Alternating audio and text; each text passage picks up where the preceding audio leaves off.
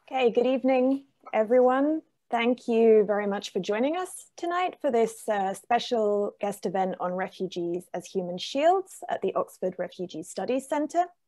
I'm Dr. Anne Irfan. I am a departmental lecturer in forced migration here at the Refugee Studies Centre. And tonight I will be speaking with Professor Neve Gordon, who is Professor of International Law and Human Rights at Queen Mary University of London. Professor Gordon's work, in addition to law and human rights, also looks at the ethics of violence and the Israeli-Palestinian conflict. His books include Israel's Occupation, published in 2008 with the University of California Press. More recently, The Human Right to Dominate, co-authored with Nicola Perugini and published with OUP in 2015. And then most recently, and the focus of our talk today, this book published earlier this year, Human Shields, A History of People in the Line of Fire, also co-authored with Nicola Perugini. So Neve is joining us tonight to discuss this most recent book, and in particular, the construction of refugees as human shields. Now, Neve and I are quite conscious that many people are suffering from Zoom fatigue as we head into the end of this year. So what we're planning to do to keep this as dynamic as possible is divide the session into two parts. For the first half hour, Neve and I will be in conversation about this book and about refugees being constructed as human shields. I will ask Neve a series of questions, beginning with the legal definition of human shields and the different types of human shields. And we're then hoping to take you on a brief geographical journey from Iraq to Hungary and all the way to the US-Mexico border, discussing how human shields help expose the colonial and the racial traces in international law and how these manifest themselves in what Neve calls refugee shields. After that first half hour, we plan to have the second 30 minutes open for Q&A from all of you and some open discussion. Just some housekeeping about how this is going to work. You can enter your questions into the chat box at any time while Neve and I are speaking. You won't be able to see other people's questions, but don't worry, they're all feeding into us. You won't see your own questions either. And once we are done with our conversation, we will then go through the questions and try and group them to answer as many as we can. So without further ado, let's begin. Neve, could you kick us off by explaining what exactly are human shields? So first, thank you very much, Anne. Thank you for inviting me. And I'd like to thank the Refugee Studies Center at Oxford for making this possible. And so I'm gonna share my screen because I've prepared some slides, if that's okay. And then I'll begin. I think this is the right one. Oops, just a minute. Do you see this? Yeah. And yeah, okay. So your question was, what exactly are human shields? So according to international law, a human shield is a protected person, like a civilian or a prisoner of war, who is either forced or volunteers to defend a legitimate military target in order to deter the enemy from attacking the target. So human shields, in a broad sense, are human beings whose bodies become weapons in order to deter some kind of military offensive. You can see this is a picture from a computer game, and it's how human shields have entered the gaming world, where someone is using another person's body as a shield. Now, the 1977 additional protocol to the Geneva Conventions defines human shields in the following way. The presence or movement of the civilian population or individual civilians shall not be used to render certain points or areas immune from military operations particular in attempts to shield military objectives from attacks or to shield or favor or impede military operations. Now, this is a very legal language, and many things can be said about this definition, but I will limit myself to one absolutely critical aspect. The law here operates through the paradoxical movement of avowal and disavowal. It avows the protected status of human shields by rendering it illegal to use civilians or prisoners of war as human shields. But it also disavows their protected status by asserting that human shields will not render an area immune from attack. In other words, while outlawing the use of human shields, the law actually enables warring parties in certain circumstances to legally kill them. Thank you, Neve, but I guess this does raise the question, this is sort of a singular definition, aren't there different types of shields or human shields? So most scholars will tell you that there are two different kinds of human shields: involuntary human shields and voluntary human shields. The first kind refers to people who are coerced into becoming a shield. Many of you probably remember the case of the Kashmiri that was tied to the jeep, or maybe even the iron cages where in Syria, a rebel group put prisoners of war or civilians in iron cages. And these are examples of involuntary shields. The people that are coerced to becoming shields. The second kind are the voluntary shields. It refers to the civilians who actively, willingly, and non-violently attempt to protect a target. A well-known example is Rachel Corrie, who was crushed to death while trying to protect a Palestinian house in the Gaza Strip. But I also brought you two other images. The first one was of the veterans protecting indigenous Native Americans at Standing Rock, where 2,000 veterans went to protect them. And this image in front of you is what we call echo shielding, where Greenpeace activists use their bodies to protect whales against whale hunting. I will only say here that we did an analysis of over 1,000 articles in the media looking at human shields in war zones between 2015 and 2016. And out of these articles, we found 7 instances of voluntary shields, 9,500 instances of involuntary shields, but together, these two groups comprised only 1% of all the shielding accusations. 1% of all the shielding accusations. The rest were 3 million civilians that were also cast as human shields. So if there are 99%, or you said 3 million civilians who are also cast as shields, but are neither of these two categories of voluntary or involuntary, then what are they? What are this remaining 99% of human shields? So we call the third kind proximate shields. And in order to actually understand how shielding relates to refugees, we need to better understand how the proximate shield operates. Now, consider the appearance of human shields in Mosul, Iraq, in the days leading up to the Iraqi government and the US coalition to recapture the city from ISIS hands.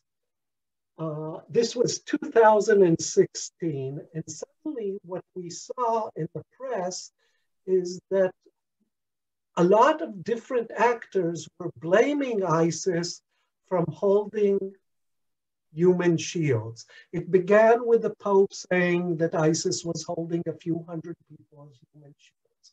And then this was during the election year in the United States. And President Trump said basically that there's 1,000 human shields being held by ISIS.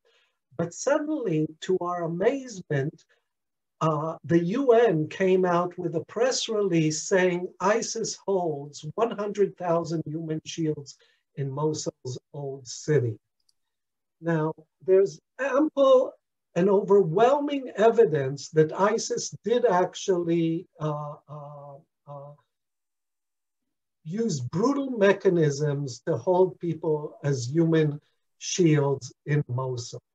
And yet the claim that a few hundred militants that were still in the city were deploying 100,000 human shields seemed to us to be a blatant exaggeration. Now, at that point, we understood that the issue of framing is very important to human shielding, and that most of these shields are shields because one of the warring parties frames them as human shields, and this allows that warring party to take certain legal actions,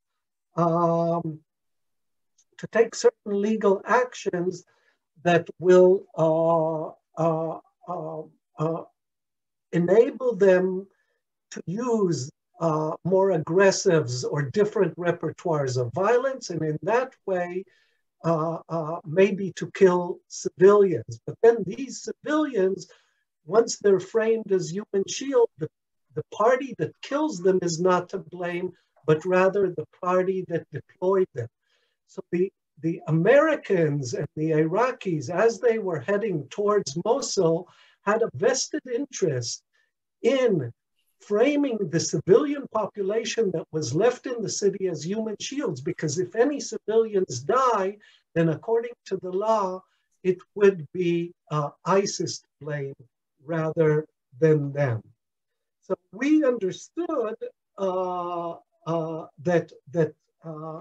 civilians caught in a war zone, particularly in urban settings, are often framed as human shields. But when we looked at it closer, we noticed that this is not always the case. Not always civilians trapped in cities are framed as human shields.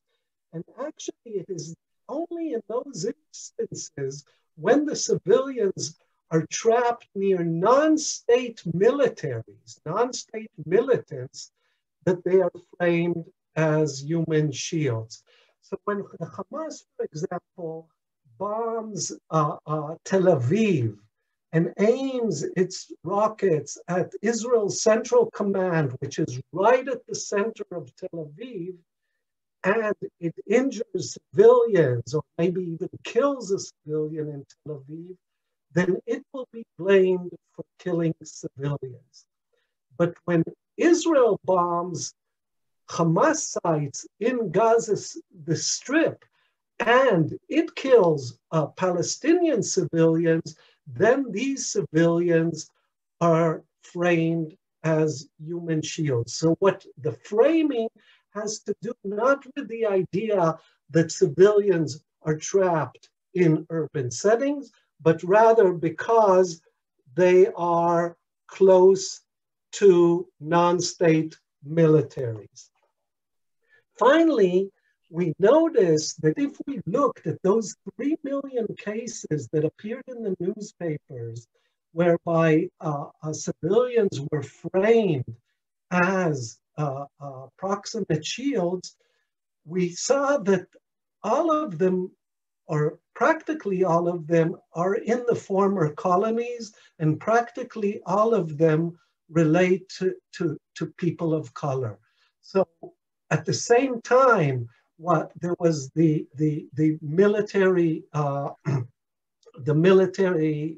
war between the Ukraine and Russia, and yet at that time no one was framed as a human shield there. But in Yemen, Afghanistan, Syria, Iraq, Gaza, constantly we saw framing of human shields. So basically, The proximate shield is the shield that is framed near the non-state militants. They're mostly people of color in the former colonies. Thank you, Neve. Just on a technical point, we're getting a couple of reports of some sound issues and that your voice has been dropping out a couple of times. So I wonder if we want to just try turning off the cameras so that we can ensure people hear everything. I will do the same. And just to recap what you said, the point was that how human shields are framed is critical. There is a strong colonial and racial dimension to so-called proximate shielding, and it's actually this racialized proximate shielding that comprises the majority of people who are today cast as shields, particularly in relation to their proximity to non-state militants. So just moving on from this, Neve, can you explain why this is significant and in particular how it relates to refugees? So in order to get to the refugee, I need to backtrack one more time, and in order to look at the development of international law. As third world legal scholars have taught us, from Tony Angie to B.S. Chimney and Anne Irfan, the laws of armed conflict were not applicable to colonial wars. When colonial states killed colonized subjects, they did so without violating international law. Indeed, colonial subjects were considered outside international law's sphere of protection for a variety of reasons, which I can discuss in the Q&A.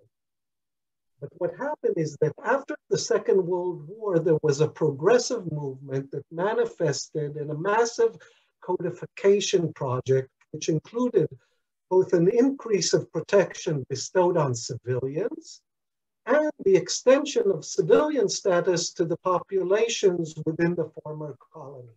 So suddenly, for the first time, the former colonies joined the family of nations and received the protections that international law offers civilians. Now, this progressive movement reached its peak with the publication of the 1977 additional protocols that expanded the category of civilian to include the decolonized populations. I will just note here that we witness a parallel process with respect to international refugee law.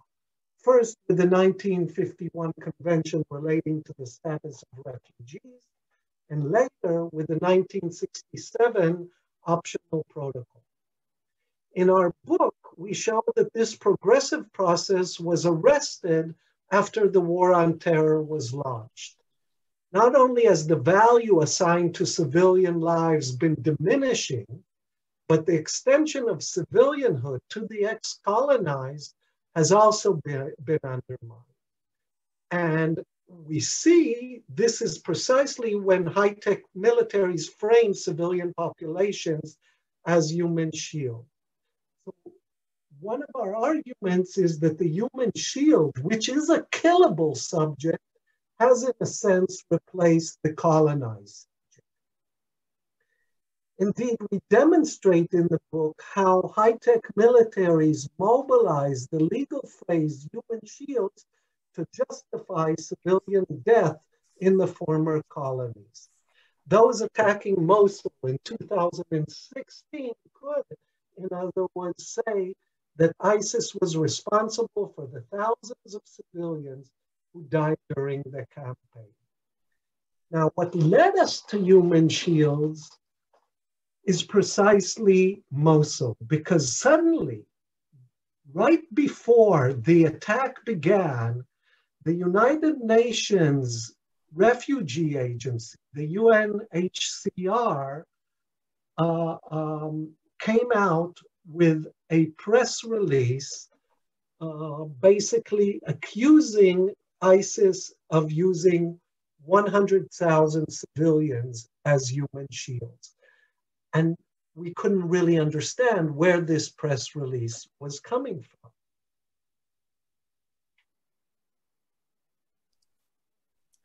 So, Neve, if I just can jump in here, we've got to the point or the connection with refugees via UNHCR making this statement about human shields in relation to Iraq and Daesh.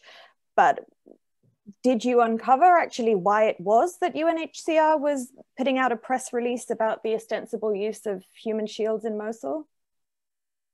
Not really. Can you hear me okay now, Anne?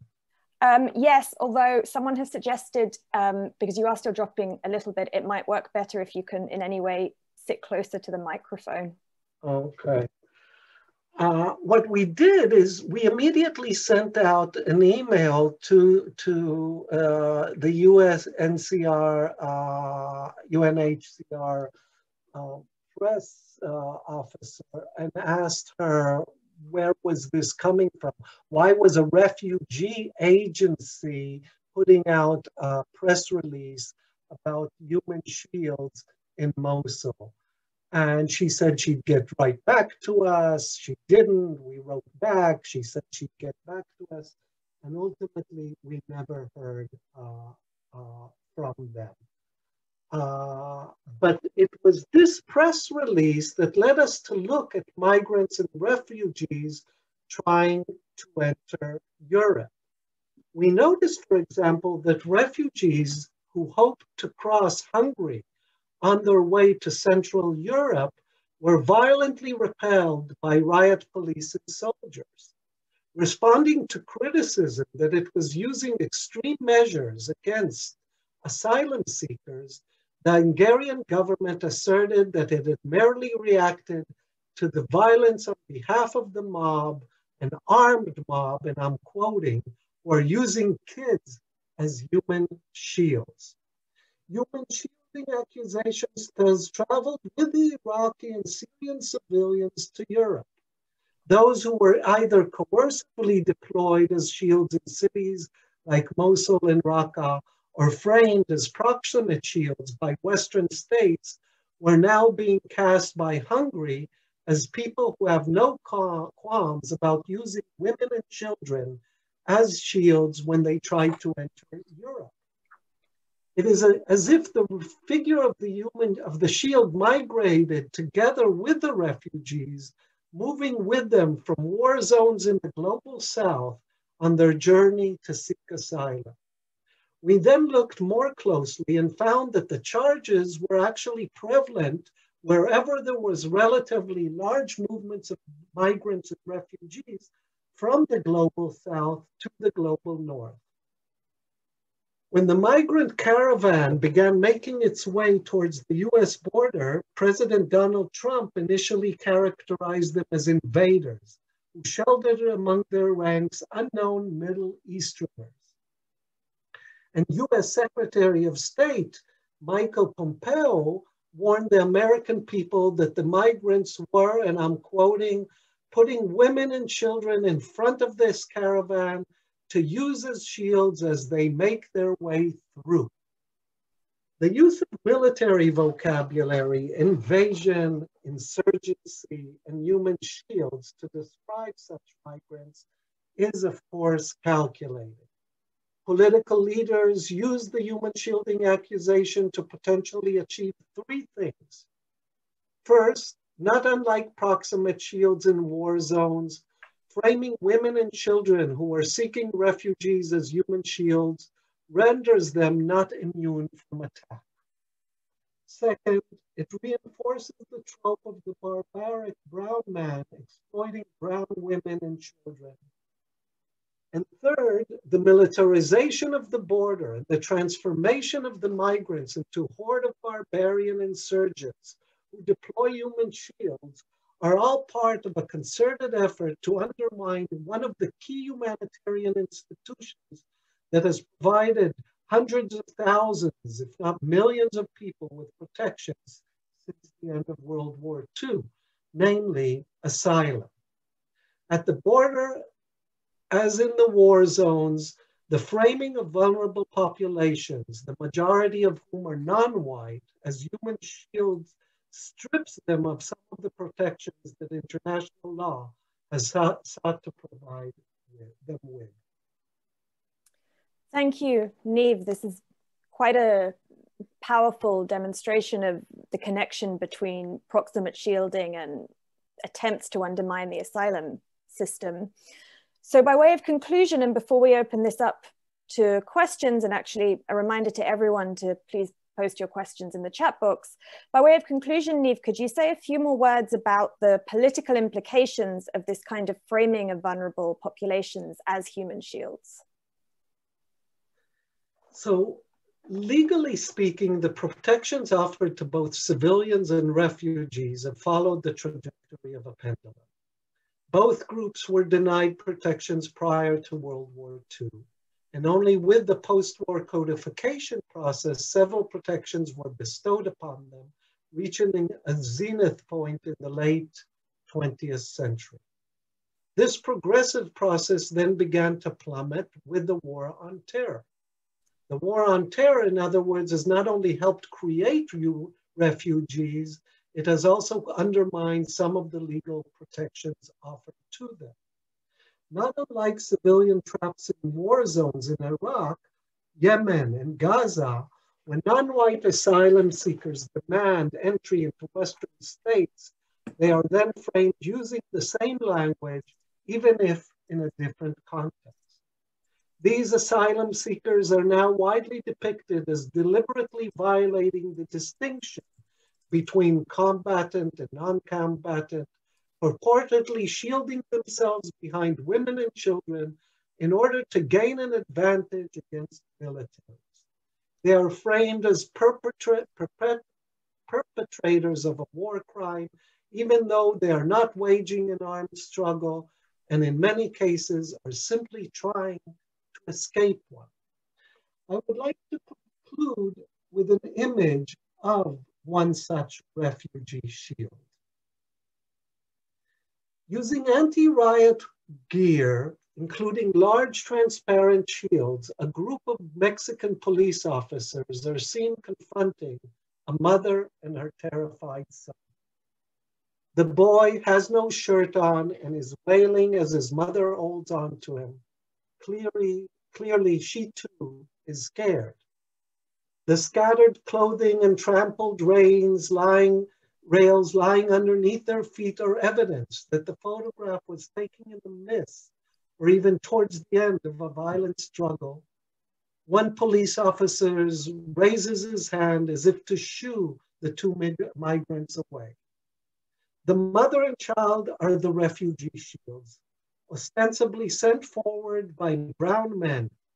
They are the ones from whom President Trump is framed as an existential threat to the United States. This is precisely the figure that has been mobilized as a rallying cry aimed at uniting American people behind the harsh measures the White House has adopted against non-white foreigners in search of asylum. Yet the only threatening elements in this photograph are the police, holding transparent riot shields as instruments of defense against the refugee shields. In the image, the migrants become real people, and what the viewer sees is misery and vulnerability. The juxtaposition of the two different kinds of shields, the transparent inanimate shields next to the refugee shield, actually reveals something significant about the contemporary global order. The transparent shield is a weapon that is used to uphold law and order and to defend a country's border against the infiltration of the other kind of shield, a refugee shield. This image thus exposes how the law helps produce and reinforce the vulnerability of civilians, transforming them into targets of violence while enabling law-abiding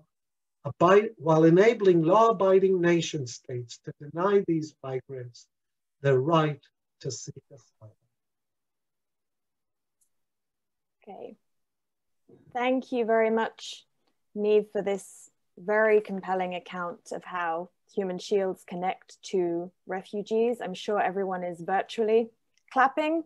I'm getting mixed reports about the sound quality, so perhaps if for the Q&A you could just try and stay really close to your microphone as far as possible. And I would invite the audience to continue submitting questions via the chat box. So questions come in so far for you, Neve, saying you mentioned that human shields have replaced colonial subjects, and asking if you could explain this further. So basically, in colonial wars, the law was inapplicable, was considered inapplicable by the colonizing state, the international law. And it was considered inapplicable for many reasons. One of the reasons was that it was not conceived as an international conflict.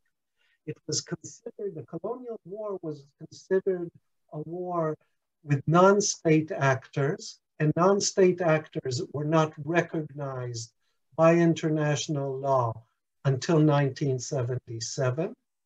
And there was really no distinction between the civilian population and the combatants among the colonized. And so basically the law that was applicable in this colonial setting was the state's law.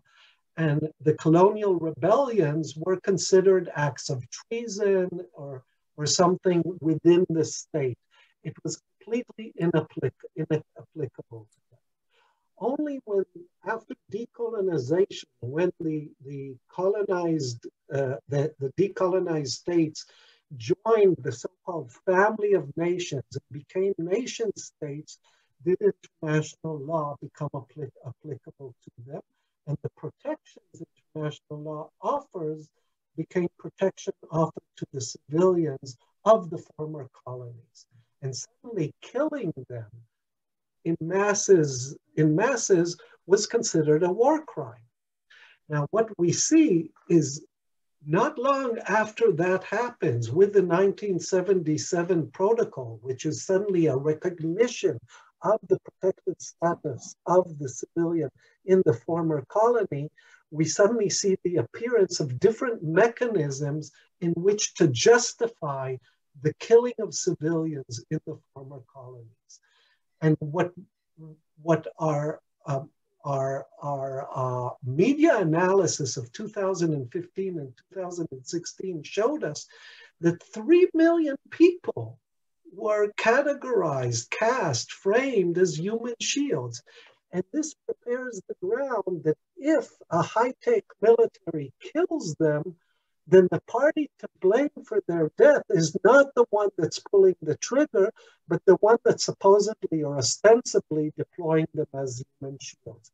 So if ISIS is controlling Raqqa in Syria, and a high-tech military bombs Raqqa, then ultimately, and civilians die, then ultimately those that deployed these human shields are to blame of carrying out the war crimes, and not those who actually killed them. And what the only thing I'll add is, the human shield becomes a mechanism of reducing the protections offered to civilians, and therefore it becomes also a mechanism of reducing protections offered to refugees. I will add one last thing before we move on. When the refugee is framed as a human shield, when that woman and child are framed as a human shield, what it tells us is that behind them is a legitimate military target, because the definition of a human shield is a protected person who defends a legitimate military target. Thereby, the men behind them, or the population behind them of other migrants and refugees, are considered legitimate targets, because if they weren't legitimate targets, these people would not be human shields, if that makes sense. So in terms of the human shield replacing the colonized subject, this relates mostly to the notion that they are legitimate targets. That they become not legitimate targets, but rather that they are not immune from attack, and it changes the blame for their killing. So if I would kill someone, usually a civilian, I would be to blame if I shot the person. But if you are holding that person as a human shield and I killed that person, then you would actually be to blame according to the law. And therefore, by framing everyone in the city as a human shield, I kind of preempt the blame, and any civilian that dies is your fault. Okay, thank you, Neve. Next question is from Juliet Frontier. She asks, how should the future of refugee protection and refugee law respond to this framing of refugees as human shields? I think they should reject it. I think everything about it is wrong. First of all, it reeks of the civilizing mission. It reeks of the idea of not only framing the refugee as a shield, but of the framing of the refugees as barbaric. They are the ones sending their women and children before them, but also they do not know how to make the distinctions that we as civilized people know how to make. So there's this whole idea of how do we frame the refugees that are trying to enter Western countries as savages and as barbaric. And therefore, that becomes part of the justification of rejecting them, and part of it, and it becomes a kind of way to ensure that we're not culpable if we hurt them. That woman and child in the last image that I showed you, they're not human shields. They're a woman and child trying to cross a border and stopped in a very brutal way by police forces, okay? But then they're framed as human shields so that if something happens to them, it's not the police that are to blame, but the people that send them. And these people are part of an insurgency trying to invade our countries. And this whole military language becomes part of what we know as the most vulnerable people, the refugees, the people that have no rights at all, are suddenly framed as these barbaric invaders.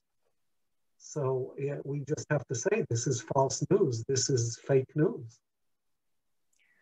If we want to be using Trump's term. Yeah, thank you, Neve. Next question is from Catherine Briddick.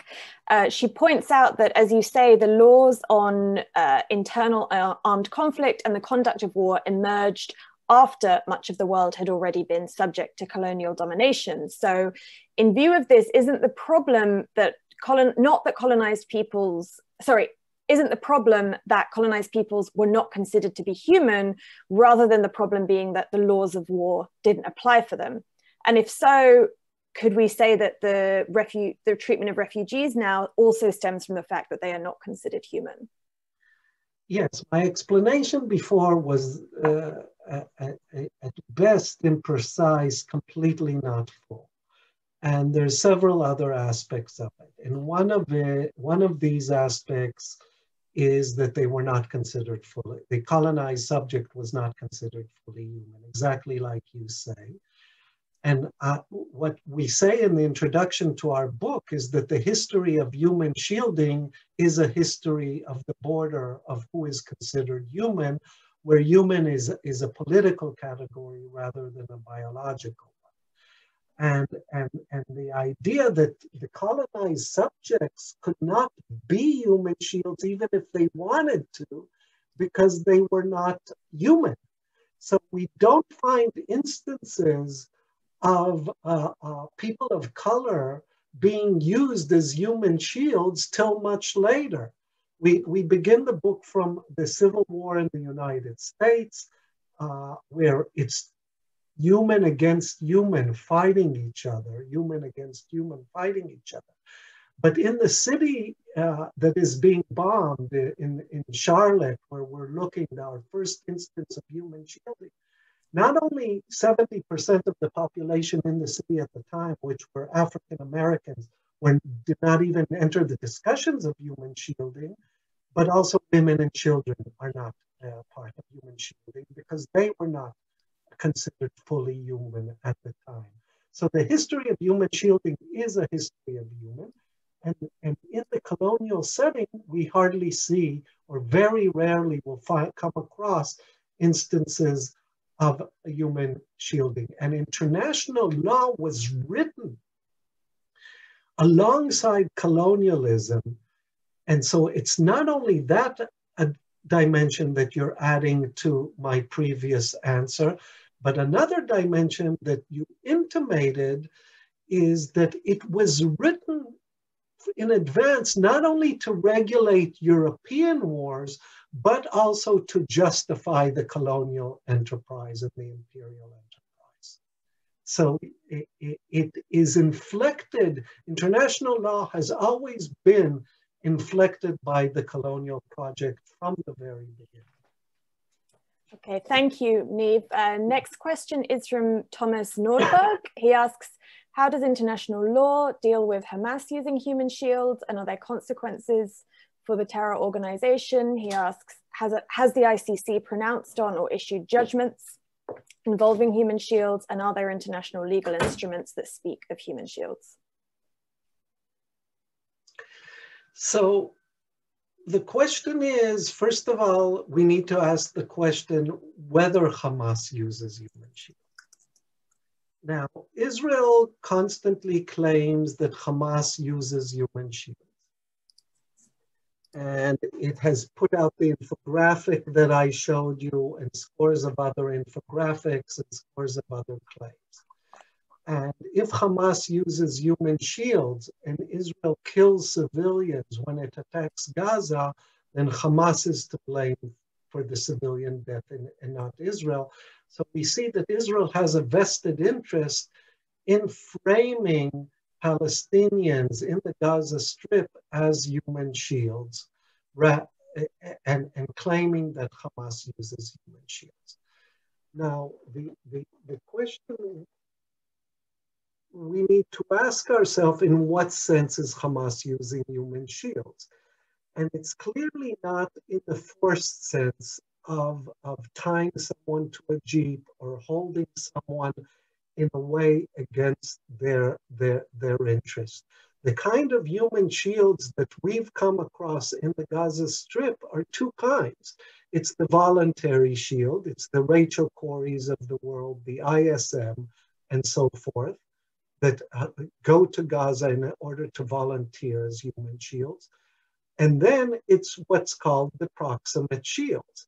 And proximate shields, I would say, are a complicated term, because if every civilian in the Gaza Strip is a shield because Hamas is firing rockets from within Gaza City, and it is firing rockets from within Gaza City and Israel, it would also mean that me as a resident of Beersheba in Israel, where Israel's southern command is in the center of the city, could also be framed as a human shield. And I don't want to be framed as a human shield because I'm living in Beersheba while Beersheba is bombed by Hamas. I'm a civilian, and I don't want to be framed as human shield. And if I die as a result of a Hamas rocket, I don't want the Hamas to say, oh, it was Israel's fault because Israel used me as a human shield. So I have not found instances of involuntary human shielding in the Gaza Strip. There's plenty of instances of proximate shields, but these proximate shields for me are civilians and should not be treated as shields. I hope that answered your question. I just forgot, though, in the previous questionnaire asked me about what's the status of refugees. And the status of refugees, as Hannah Arendt already taught us a long time ago, is that the rights, human rights, are bound by the nation state. We get our rights through our membership to a community, to a member state. And when someone loses this membership and does not belong to a political community anymore, and all that remains is their humanness, all that they are is human, at that moment, when they most need rights, they are rightless. They don't even have a right to have rights. And these are the refugees. And what the international law tried to correct in 1951 and with the optional protocols of 1967 is to bestow the refugees with a series of rights. And what we see now is that these rights are again being taken away. Thank you, Neve. Another question, this time from an anonymous attendee, said, you mentioned many quotes framing human shields as children and women. Can we therefore say that human shields are both racialized and gendered? And if so, what does that mean for racialized male asylum seekers from the global south, i.e. the military target? Yes, so as I explained in a previous answer, in the late 19th century, early 20th century, women and children cannot be human shields. Suddenly today, all the human shields are only women and children, or almost only, in Iraq, in Syria, and so forth. So there's a very strong gender dimension.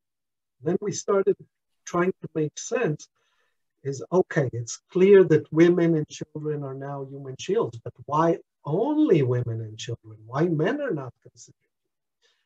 Now, any man that is killed in these conflict zones in the military in the Middle East is what's considered a military aged man. If they're between, I don't know, 13, 14, and 70, they're military aged men, and therefore they can be killed and they're not counted as civilians when they're killed. You have to prove that they were civilians in order to have them counted as civilians. The default is that they're counted as militants. And therefore, there are no men that are not militants in the Middle East. And therefore, you cannot kill civilian men in the Middle East. And all you can kill is civilian women and children. And if you don't want to be blamed for killing civilian women and children, then they are, you know, it's a kind of, I'm simplifying it. And of course, it's not always the case like that. But generally, that's what we see.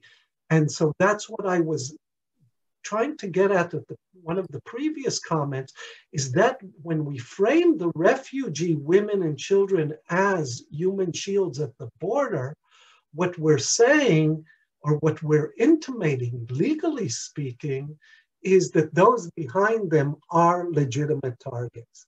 So the men that are supposedly behind the women and children refugee shields are supposedly target and people that can be subjected to violence. And the same if we return to the Gaza Strip and trying to draw all these connections. So for well over a year and a half, in the Gaza Strip, we've been seeing these protests every Friday, going to the fence and Palestinian protesting. And Israel is claiming they're using human shields. By claiming that these protesters are using human shields, it inadvertently is claiming that the protesters themselves are military targets, because the human shield is always in front of a legitimate military target. Thank you, Neve. And there's a question from Juliet Frontier that actually connects to that quite well, picking up what you've said about military targets. She asks, what are the so-called legitimate military targets that refugees are said to be supposedly shielding in the eyes of nation states? The refugee men, the people behind them. And so it's exactly, what is the shield behind them? The only thing behind them is the men. And supposedly they're sending the women and children to deter an attack on them. And so they are a target. Now, who's claiming that they're sending? They're not claiming they're sending women and children. This is how the whole border interaction is framed, by those protecting the border. So that means that those protecting the border actually see the migrants and the refugees as invaders in the military sense, and the whole military language is inserted here. Now, what is interesting is that what we see in the war zones and then in the refugees is this kind of blurring of the military and civil spheres. And it happens at the border where this blurring completely takes place. And then later, and as I showed a bit in some of the instances, we see it more and more often in civil protests. And one of the reasons we're seeing it in civil protests is because of the militarization of the police forces. And that has to do with the militarization of the borders that were once not as militarized as they are today, are becoming more and more militarized. And then in the cities, inside the Western cities, we see police forces with Humvees and helicopters, and in some US cities, even with tanks, police forces, not US Guard, okay? And they're going in to stop the protests, and suddenly we see shields. But inside the US, the shielding will be, or inside England or Europe, the shielding will be different, because the shields there will be the white people shielding the people of color. While at the border, all you have is people of color, and therefore you can have inside, you can have veterans shielding the indigenous population. So suddenly you have male shields inside the US.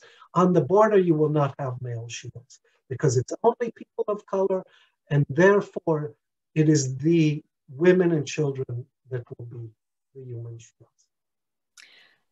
You've spoken there to another couple of questions actually that I'll raise now together because they're interlinked. So both from anonymous attendees asking about domestic analogies in view of the fact you spoke predominantly in your talk about the international context and international laws. So a couple of people have asked about how the idea of human shields has been used to justify police killings in various domestic contexts, which obviously you just alluded to.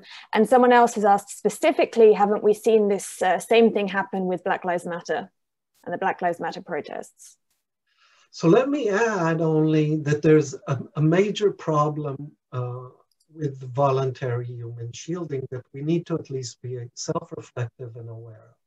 So what we've seen in protests, particularly it became very widespread since the murder of George Floyd in Minnesota. We've seen massive amounts of human shielding across US protests. There was the Mama Shields in Portland, and there's the veteran shields, and this and that. And it's what you'll find in all these instances, it's white on black shielding. It's the whites using their privilege as whites in a white supremacist society to shield the people of color, to shield Black African Americans. The problem, and this Banu Bargu was pointed out several years ago, that on the one hand, this is a very courageous act. You're putting your body in the line of fire to protect another person from violent attack. On the other hand, by doing that, you're reinscribing and reinforcing the social hierarchies that the protest is protesting, because you're reinforcing your privilege and reinscribing it as a defense, okay? And suddenly the white man or the white woman, we need them to protect the Black victim. And that's extremely problematic.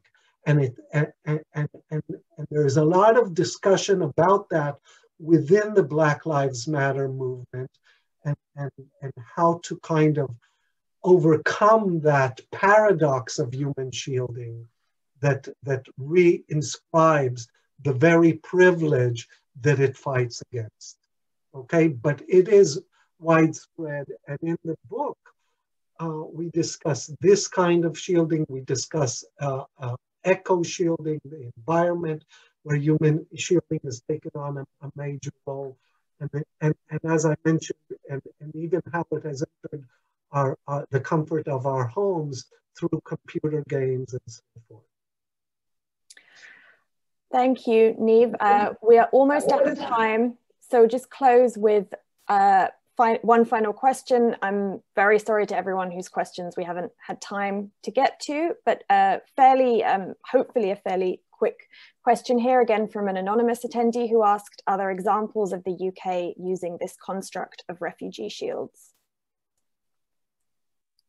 The UK, I haven't come across it, and one reason I think is because it doesn't have a land border. And so I haven't, the cases we've come across, like Czechoslovakia, Mexico, the United States, Hungary, is usually when the shields arrive through land.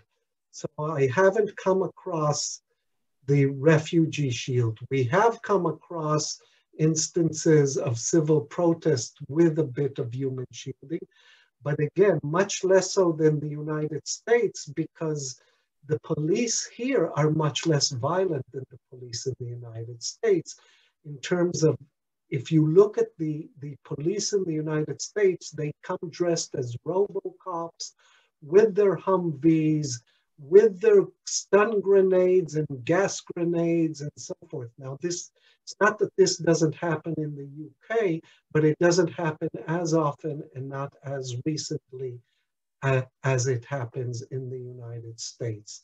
So we have come across instances of civilians in the UK volunteering to be human shields in civil protests, but not anywhere near the cases we have come across in the United States.